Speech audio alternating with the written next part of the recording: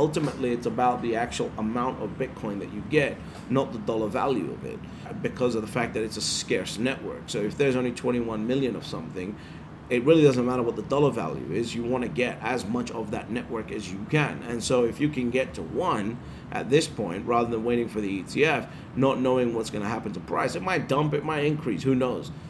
But if right now you know you can actually get to one Bitcoin when there's 55 million millionaires in the world, right? There's like 3,500 billionaires in the world. Most of these people have not woken up to it. The fact that there's 55 million millionaires in the world is terrifying. Right? 55 million people with $1 million of net worth. And Bitcoin is about to become the premier asset, which all of their advisors are going to start telling them you need to own one Bitcoin. And you're sitting here watching this information going, hey, maybe I'll do it one day. That's not what this is about. So you're about to get priced out. 2024 ETF arrival, you are about to get priced out of Bitcoin. And you need to start making some decisions as to what you're going to do. You need to get your shit together if you're going to actually stay relevant as we create this new future that is going to be led by Bitcoin. At the end of the day, human beings are controlled by two forces when it comes to investing and making money. Force number one is greed. Force number two is fear. It's as simple as that. There is nothing more that drives human beings when it comes to investments. Greed and fear, period. So when you think about it, you might have had this situation where you finally understand and it clicks what Bitcoin is, and suddenly you can't get enough of it. Why? Because that's what scarcity does to you. Scarcity attracts you like moths to a flame. That's what Bitcoin is. Bitcoin is true scarcity. It is everything that all of these institutional funds have been looking for, except it is right in front, right under their nose, and they're not seeing it right now. So once they start seeing it, right, once they wake up and once they realize that they're not blind and what they've been smelling is actually true, they're going to try and get as much of it as possible. And again, that's what I'm saying. Please help me by subscribing so we can share this message to as many people as possible, right? And unless you get to one Bitcoin as quick as possible, you're going to wake up and the price is just going to run away from you, right? No matter what you do, if you miss the boat, you cannot get to the same amount of Bitcoin that you can buy today once the price starts moving up, especially once this institutional FOMO gets in. That's why I'm trying to get people as quick as possible to understand the urgency of an asset that is truly final in its supply. The finality of its scarcity is extremely important. We're about to enter a field and a moment where everyone is going to be competing with everyone else to buy Bitcoin at the right time. Right? Because that's what traders think that is right. And eventually they're going to realize that they just need to buy Bitcoin. And that's when the FOMO is going to start. The FOMO will start because this is the first epoch of Bitcoin where the balance on exchanges is going down every single day compared to going up, which was going on in the last cycle. So you got the balance going down. You got worldwide institutional demand about to be unlocked because of the US ETFs. For some reason, some doom and gloom boomers out there seem to think that because an ETF is a cash creates ETF, it won't be holding actual spot Bitcoin within the ETF. This is complete bullshit. The ETF prospectus, on which it is regulated by multiple entities at the exact same time, with oversight up the wazoo, means that the Bitcoin will be held in the ETF. The point of the ETF is to hold Bitcoin. The cash creates part. How is the cash being injected into the ETF? But once it's in the ETF, the thing's got to hold Bitcoin, right? The thing has to hold Bitcoin. It has to be audited, and it has to be regulatory, you know, it needs regulatory oversight, which is why there's so much of these conversations going on.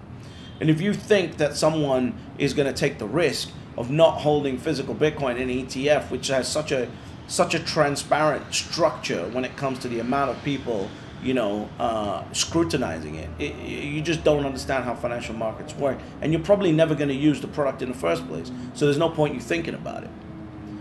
This is straight up doom and gloom boomerang right here. When it comes to, oh, ETF might not hold any Bitcoin. I mean, I don't even know what to say. It's such a stupid comment, right? It's such a stupid comment and a lack of understanding of what these products are, what ETF products are. especially when you've got the biggest asset managers in the world. Yeah, maybe you'll have a little bit of fraud from small asset managers that just spring up ETFs in the future. But you think Fidelity is going to do that? You think BlackRock's going to do that? Come on. What are we talking about here? So, you know, at this point, the time is getting to the point where you are going to miss out if you don't start taking the action and start doing the learning and start moving things around rather than waiting for an ETF, right? And start waiting for this thing, because you might be waiting for an ETF and that might sound like a good idea to you, but remember, if the price of the ETF, if the ETF launch jumps the price of Bitcoin from 40,000 where you could buy one Bitcoin to 60,000, right?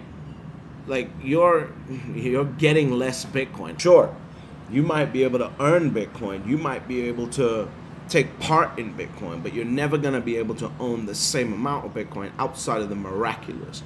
Now you got to remember, in terms of getting to one Bitcoin, Bitcoin's already priced out the poor worldwide, right? That pretty much in its first cycle. It's effectively priced out Western middle class at $40,000 per coin this past cycle. Next, it will be pricing out those with a $500,000 to a $10 million net worth. Because remember, even if Bitcoin goes to $300,000 a coin, right? If you have got a $3 million net worth, you're talking about liquidating 10% of your net worth to buy one Bitcoin, an asset that you don't understand, you've not taken the time to study, but you have to do this right now in order to get to that one Bitcoin. It's just not going to happen. I'm hoping to try and be the reason why you come out of your shell and take this holiday period, this New Year period, instead of wasting time watching bullshit on television, to learn about Bitcoin, because you're about to get priced out as we go into the next calendar year. you know, for example, people understand what happens in the blow-off tops of Bitcoin because they understand FOMO, right? The fear of missing out. People say, oh my God, it's going up. Your taxi driver's talking about it. Your gym trainer's talking about it. The guy at the restaurant's talking about it. Your doctor's talking about it. Everyone's talking about it. And suddenly you say, hey, maybe I should get a little bit of Bitcoin. And suddenly you have that blow-off top that the institutions sell into, or smarter buyers sell into, right? And you could call that dumb money if you wish. And yeah, there's an element of truth that happens with that. But what retail people miss out on is that a lot of this happens on an institutional level too. And that is where I believe that Bitcoin is going, which is why I need you to subscribe to this channel, because we need to get this message out to more retail investors before the institutional FOMO kicks in. The institutional FOMO kicks in, what happens is you'll see prices that you've never ever seen before, because institutions don't FOMO for 2 weeks. They FOMO for 10 years. And so, we're about to enter a world here with Bitcoin where the amount of demand for Bitcoin that's coming is going to be so terrifying, so infinitely unimaginable, because of what the asset is. Bear in mind, Bitcoin is a institutional asset. It can be used for debt collateral. It can be used, to send payments around the world. It can be used for all these things. And on top of that, it can be used to shore up your profits and to demonstrate to investors that your fund is the one that they should be invested in, right? So the same way that the impulse works for retail market, it similarly works for TradFi as well, right? There is going to be a gravitational pull and competitive impulse in the TradFi world, which will, I believe, leave retail markets head spinning, which is why I keep saying we need to get people to one Bitcoin as soon as possible, because one day you're going to wake up and the price is going to be just running away from you, and there's no circuit breakers in the market to stop that. And again, which is why I say you need to subscribe. Please help me by subscribing to this channel, because the faster you do it, the faster the YouTube algorithm gets spanked, and the faster it puts this message out in front of people. Because here's the thing. People are not wired like that, and especially that. That's why I'm trying to get people as quick as possible to understand the urgency of an asset that is truly final in its supply. The finality of its scarcity is extremely important. But despite all of this urgency, despite all of whether you do it or not, despite when the multimillionaires come, despite when the advisors start selling Bitcoin, started seeing ads now already too, but despite all of that, there's always only 3 rules to Bitcoin. Step number 1, you buy Bitcoin. Step number 2, you shut the fuck up. And step number 3, you get fabulously wealthy.